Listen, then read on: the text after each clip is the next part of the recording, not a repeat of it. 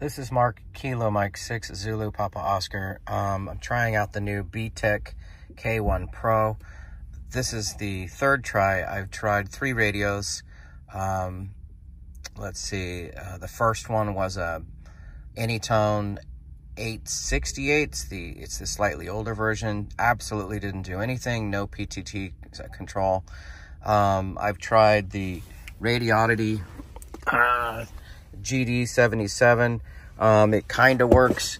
I've tried the Btech, now the Btech UV5R, the staple, and this is what I think the problem with this device is, and I'm going to show you here as I plug it in.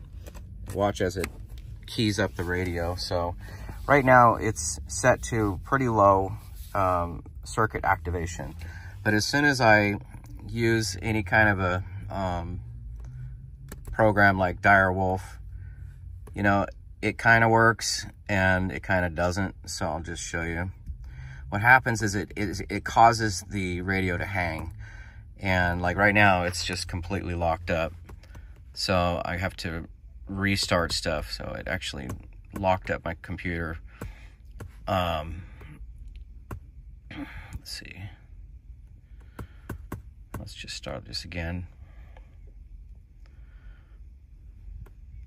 Okay, let's go open a packet session. This is going to interact with Direwolf, and then you're going to hear it on the other radio. Just now it's not even working at all. So what do? Turn up the PTT volume a little bit.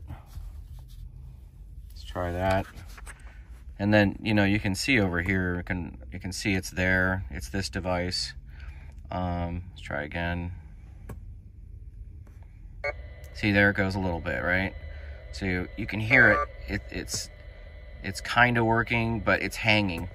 You can see the radio over here is just hanging, so it's not able to listen. And Vox is turned off on the radio, so there's something in this cable. See, now you can tell that Direwolf just died, and that's because the radio is transmitting.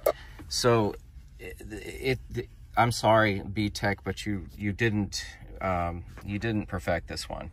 I don't recommend this for trying anything with Winlink.